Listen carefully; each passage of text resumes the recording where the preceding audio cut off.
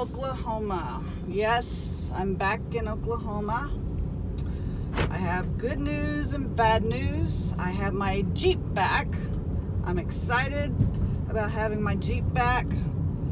This is really the first day that I am back in the driver's seat of my Jeep. So that's the good news. The bad news is my Walt Disney World vacation is over. Today I face the reality of work again. The reality of everyday life. And I don't know about you, but how come it seems like 5 days of work feels like 2 weeks dragging out, and 6 days at Disney feels like 2 nights? It just goes by way too fast. It's unbelievable how fast time goes when you're at Disney World. Had a really good trip though, good flights, great weather. I mean, it was supposed to be a lot of rain. Jerry and I did not get rained on once. We got sprinkled on a little bit, but that was about it. Also, as far as fast passes last week, we really didn't need them, just for like Frozen, and of course the Pandora Flight of Avatar ride. But other than that, a lot of it was just walk-ons. I mean, our first night at Magic Kingdom, we rode every ride that we was wanting to ride. The Halloween party was awesome. With it being our first time, we really didn't know much about what to do. So basically, we didn't do any trick-or-treating. We just found a spot at the castle and we kind of camped out at the castle so that we could be sure to watch the parades and the fireworks, such. I don't even think we got to stay for the fireworks. By Friday night, we were kind of worn out from all of the fun of the week. We did meet a lot of neat cast members, a lot of Disney magic. I got a free dessert for our anniversary, then I got a free Dole Whip, and then our waiter at Liberty Tree Tavern, he gave us a free Liberty Tree Then our waiter at Liberty Tree Tavern gave us a free mug for our anniversary.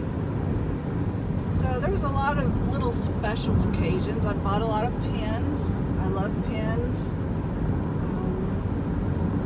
I stood in line, was late for my dinner reservation because I wanted the limited edition Mickey's Not So Scary Halloween pin.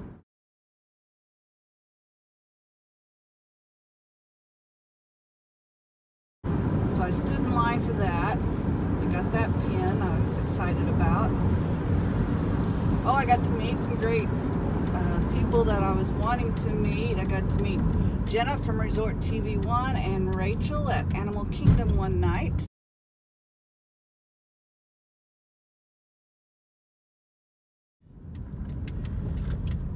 Rachel is Disney Princess Couture.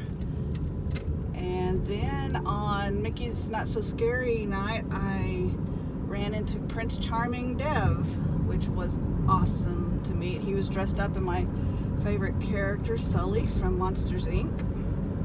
So that was really special. I was wanting a picture with Sully, but since I couldn't get one with the actual Sully, I got one with Prince Charming Dev.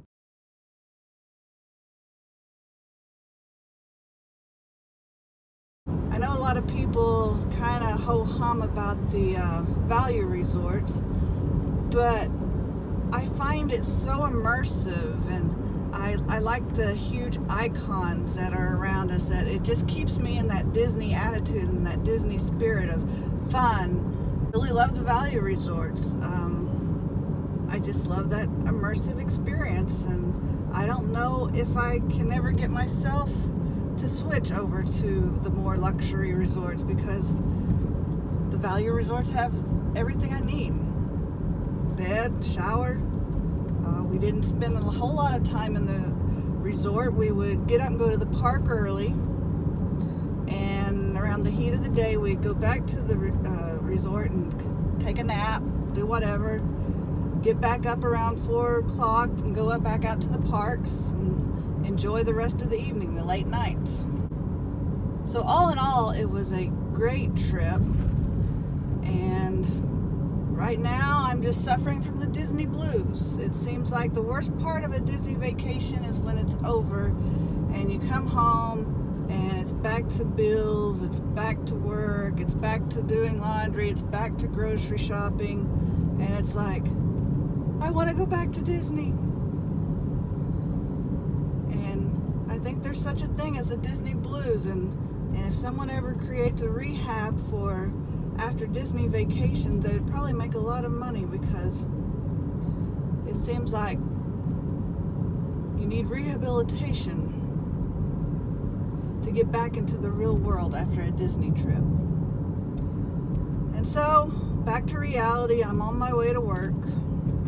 I have some videos that I posted. I posted one of the People Mover.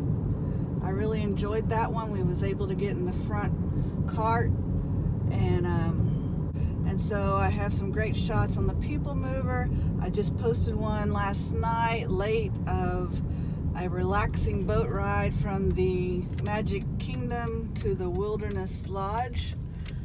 That was an awesome, peaceful video of riding the boat there and back to the kingdom. I was able to catch some footage of the monorail going over the water.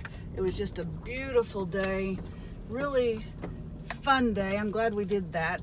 We didn't need to go over there. We just wanted to get out on the water and see something a little different. And it was really awesome. So be sure to check out those videos on my YouTube channel, Sooner Girl. Give them a like, hit the subscribe button, click the bell, do all those great things. And remember, you have this one life to live, so go out and capture your moment.